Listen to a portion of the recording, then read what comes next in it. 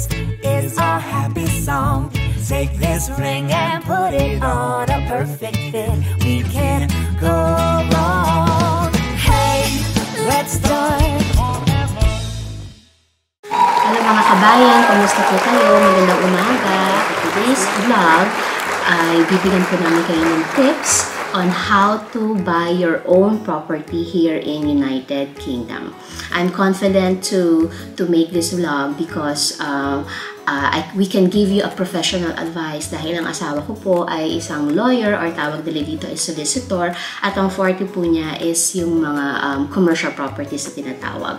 Dito po kasi sa UK, if you plan to buy a house or any property, you need to have a lawyer that will represent you. Ang alam ko po sa Pilipinas, kapag bibili tayo ng mga bahay or kahit anong property, basta may deed of sale or contract, okay na yon, no? Dito po hindi kailangan both the buyer and the seller needs to have a lawyer representing them to give them advice, to make all the papers for them, to complete the transaction for them, no? Just to make sure na legal yung transactions, no? So, ganun po ang patakaran dito. And sabi ko nga po, my husband is a lawyer who has clients who buy and sells the property. Kaya mabibigyan po namin kayo ng tamang advice on that. Alright? Now, just to give you a background, ito pong property namin or yung house namin, nabili po namin ito 2019. Okay, but before that, way back 2009, may sarili na pong property si husband and doon po kami unang tumira after getting married, no? And then we were dreaming of another house, our dream house, wherein we could raise our own family, our children. Kaya nung nagkaroon po kami ng anak, so sabi namin, maybe it's time to buy a property. Pero ang plan po sana namin noon is mga 5 years pa. 5 years pa, pag mga 5 years old na yung anak namin. But even if wala pa kaming plan to buy, nag-start na kaming maghanap. Viewing lang, no? Para lang makita namin kung ano ba talagang gusto namin, saan area gusto namin. Ang pinaka-priority kasi namin is yung merong malapit na magandang school. So, kaka-view, meron kami nakita namin itong bahay na to.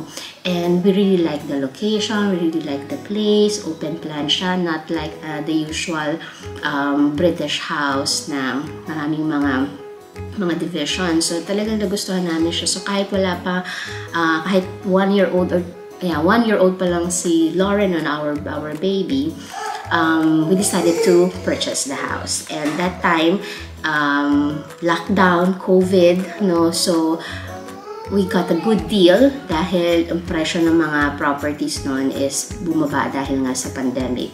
Kaya sabi namin, it's perfect timing to buy a new house. Kaya ito na po yun. And I'm sure lahat naman tayo, lalo na pag may pamilya na, no, gusto natin magkaroon ng sarili nating bahay. Kaya bibigyan po namin kayo ng tips kung paano niyo po yung gagawin dito sa United Kingdom. Okay? So, here we go. Hindi po alam ng asawa ko na mag-vlog kami. Impromptu na lang. Yan, nasa garden siya.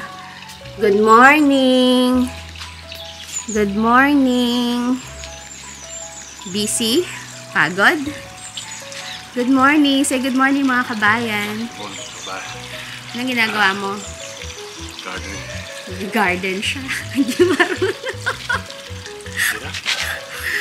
For today's vlog, we're going to give advice on how to buy their property in United Kingdom. Okay ba yun? Okay. So, ayan po yung garden namin. Kailangan linisin. Nililinis pa namin. Fake grass. We have fake grass. And we have pond that we need to clean as well. Oh! Tinanggal mo na yung Christmas tree! Oh, wow. Ayan.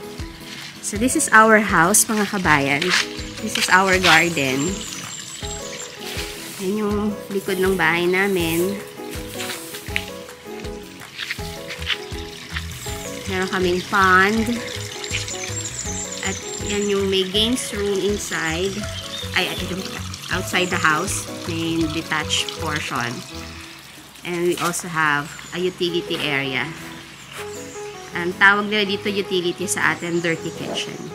Dito po sa United Kingdom, iba't iba ang klase ng home ownership.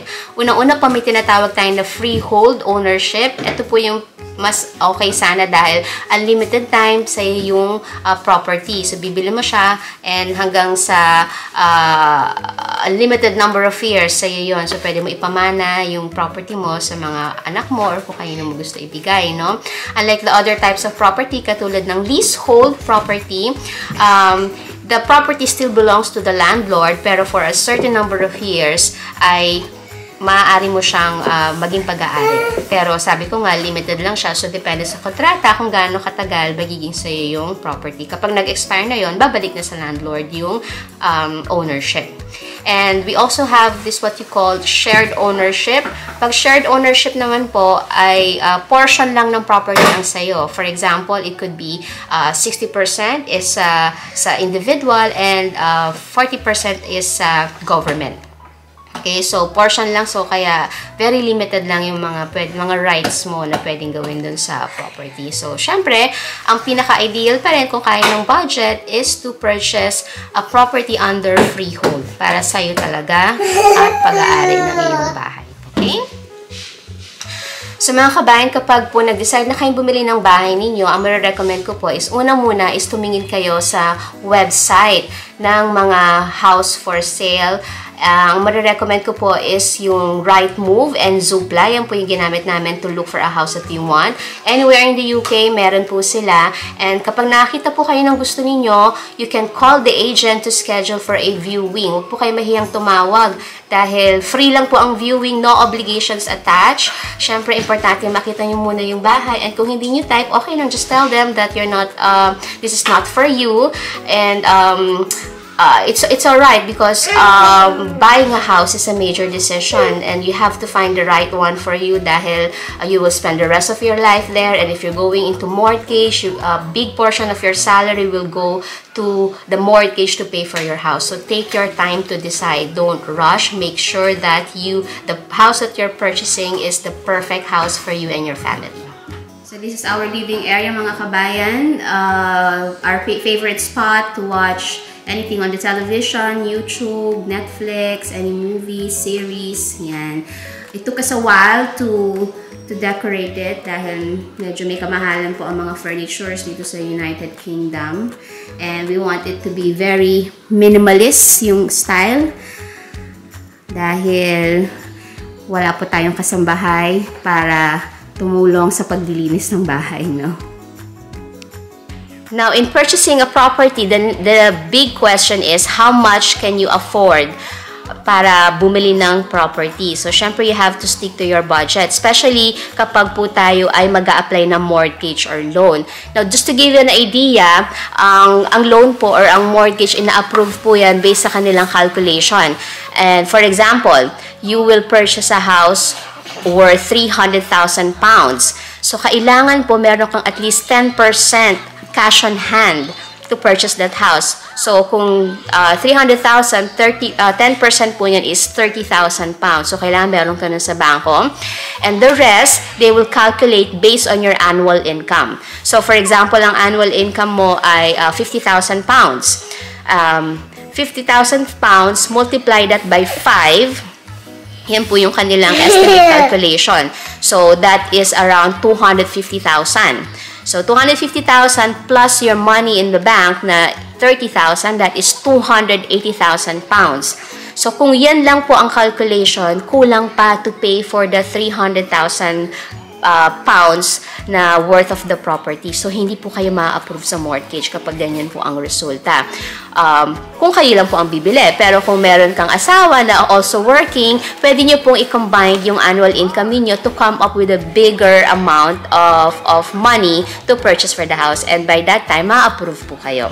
So, that's an estimate lang po ng ating calculation in purchasing a house. So, kapag na-determine nyo na po kung how much you can buy, more or less, alam mo na kung anong mga klase ng property ang titignan ninyo. Kasi sa bawat area, iba-iba ang presyo. Siyempre, sa bawat bahay, iba-iba din sa klase. Depende sa klase ng bahay na gusto ninyo. Kung detached ba, semi-detached, terrace house, flat, apartment. So, depende po yan sa afford ng ating magiging budget.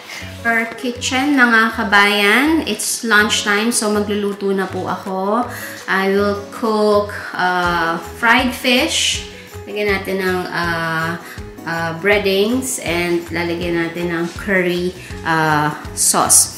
So, most of the houses na mabibili niyo po dito sa United Kingdom ay may mga built-in appliance na po, especially sa kitchen. So, ito pong kitchen na to, binili namin siya. May kasama na itong mga, like for example, itong dishwasher. Kasama na po yan. And then we also have our ovens. Tatlo po siya. Yung isa, microwave oven. Ito, steamer oven. Ito, oven lang. And then we also have the coffee maker. Dito rin po yung aming freezer. And then we have the fridge.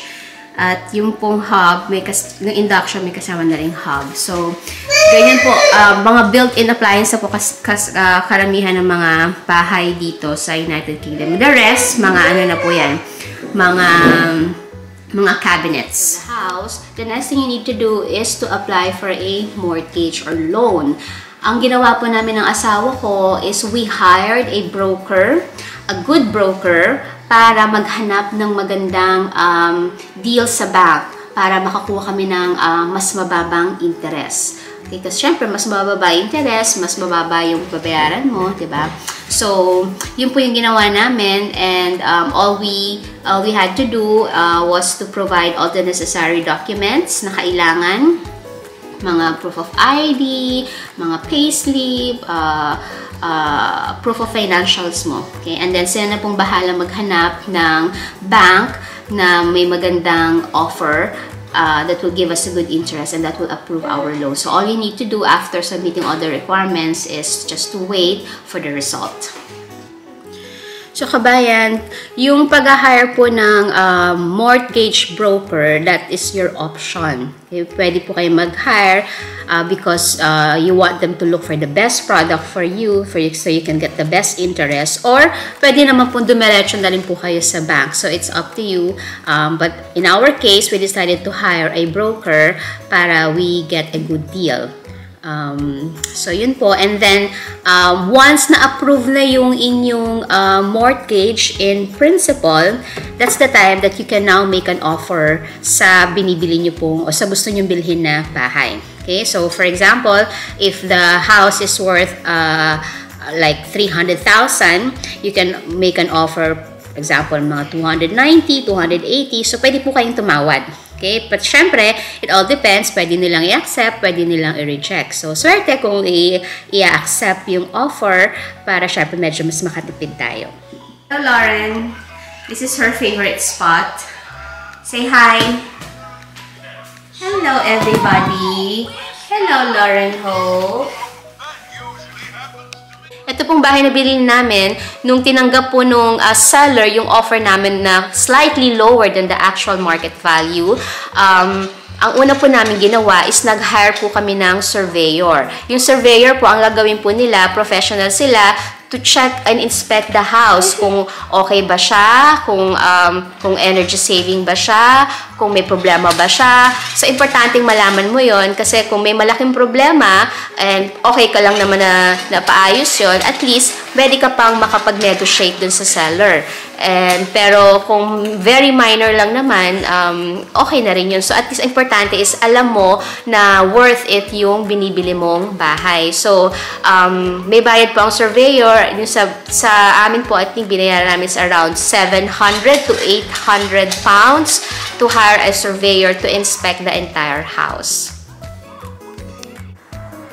Yan ang aming mga kapitbahay, mga kabayan. This is our neighborhood. Hinahanap ko asawa ko, nagtapon ng basura, ng tagal. Yung mga basura sa garden. Eto, may mga basura dyan. Every Friday kasi may collection ng garbage. So, yan. Nasa labas, pati mga kapitbahay namin. Nasa labas yung mga basura nila. So, this is our house. Our home sweet home. Yan.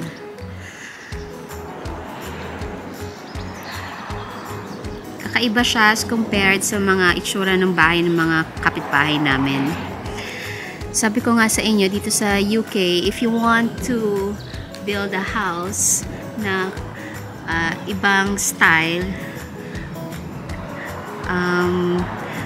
hindi basta-basta. Kailangan po may mga planning permission, depende sa location mo. Aside from hiring a broker, you also need a solicitor or lawyer to represent you when you purchase a house. Sabi ko nga po kanina, yan po yung forte ng asawa ko. He represents his clients when they purchase the house, gives them advices, kung ano yung mga kailangan nilang i-check, kung ano yung mga planning permissions na kailangan nila. So, everything they need to do para smooth sailing yung pag-exchange nila ng contract.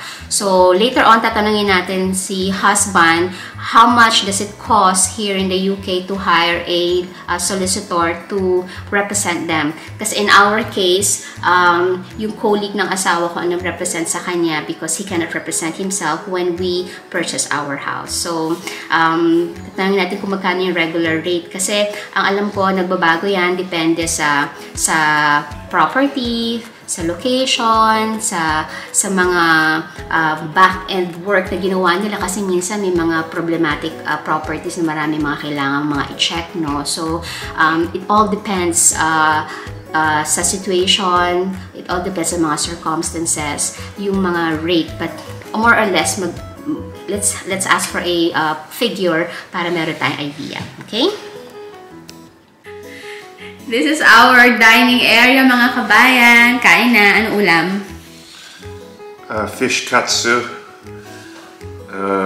egg fried rice. It looks like. It looks like fried. It looks like food. Kain tayo. And pineapple shake. Cheers. B, what do you do? I'm a property lawyer. So, do we need a property lawyer in order to buy and sell a house in the UK? Yes, or a licensed conveyancer. Well, why do we need you? What do you do for the clients? We do the legals to make sure that the client is buying good marketable property, to advise them of any onerous or adverse interest noted on the title or on the searches, and to flag up any issues that can be of concern to them if they wish to purchase the property. There may be covenants noted in the title that could restrict development. There may be easement rights afforded to other properties which they may not like because it involves them entering onto their land. There's all various sorts of legal aspects to buying and selling that we need to report to the client to ensure that they're satisfied with buying or selling in a transaction. Then, can you give us an overview of the entire process from the time they make an offer up to the day of completion? So when you make an offer on a property, you need to instruct a lawyer or licensed conveyancer to act for you if you're selling or buying. You need to complete forms. These are called Law Society Protocol forms, which provides information to the buyer so that they know what they're buying. These include fittings and contents and various questions regarding boundaries, disputes, flooding, or any development they've carried out at the property. This needs all to be disclosed to any potential buyer, and the buyer will also carry out their due diligence by instructing their lawyer or licensed conveyancer to carry out searches on their behalf. The lawyer then reviews those searches and reports to the client in respect of the searches and any issues that may have been flagged up on those searches. Once the lawyer has reported to the client and the client is satisfied with the title and that there's no adverse or onerous provisions noted on the searches or on the title itself, then that's when the buyer proceeds to exchange of contracts. Exchange of contracts is the point where the parties, both buyer and seller, become legally bound to complete the transaction. If they fail to complete the transaction, they are subject to penalties in the form of damages, and they can be quite substantial. So 99.9% of the time, this never happens because they know the consequences involved. At the point of exchange, that is when the completion date is fixed, and also the buyer then becomes responsible for ensuring that there is adequate insurance on the property.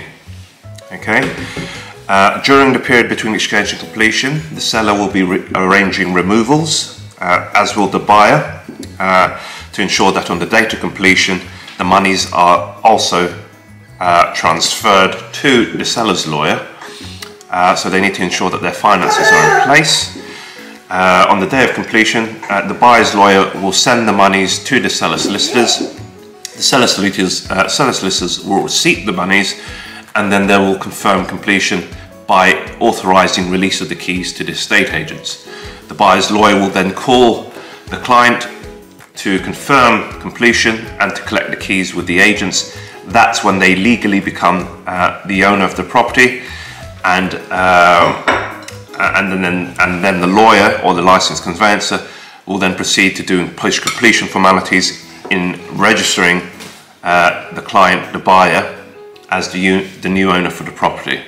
And that's about it. And that usually takes 6 to 8 weeks from the point the contracts are received. So on average, the conveyancing process can take 6 to 8 weeks, but it can be shorter, it can be longer, depending on how quickly searches come in, depending on whether your survey flags anything adverse or onerous, in which case you may wish to renegotiate the purchase price, and in which case then a new mortgage offer needs to be issued, as you'll need to inform the lender that the price has changed by way of renegotiation. And any renegotiation needs at first instance to go through the agents as intermediaries for both seller and buyer. And that then is transmitted to the solicitors by way of a revised memorandum of sale. The memorandum of sale is an instruction to both lawyers as confirmation that the sale price has indeed changed. Okay, so on average, how much do we need to prepare to pay for a solicitor lawyer to act for them? Again, it depends on how much. Most solicitors charge on the basis of how much the sale price is, so the fees can be staggered, they can be fixed, but it also depends on how much work is required. Usually there is more work required on leasehold and new build properties than there are on straight freehold transactions. So legal fees need to be commensurate with the amount of work that is required in those transactions. But on average, we're talking about £1,500 to £2,000, depending on the price of the property and depending on what work is required. You can get cheaper. Usually the cheaper lawyers or conveyancers are based north of England, and that's just because the standard of living in the south is slightly more higher. So there you go mga kabayan. Thank you sa aking husband for his professional advice. Meron tayong free professional legal advice from our award-winning solicitor. So I hope marami po kayo natutunan. I hope marami po kayo natutunan, and I hope na-enjoy nyo po ang aming mini house tour. We're very proud of our house, ang fruits of our labor, and sa mga nangangarap at nagpaplano rin pong bumili ng inyong sariling property here in the UK, we wish you all the best. We wish you all the luck, and yeah, all the best to everyone. Stay happy, spread the love. Don't want nothing melancholy, just a little eggnog and holly on this holiday.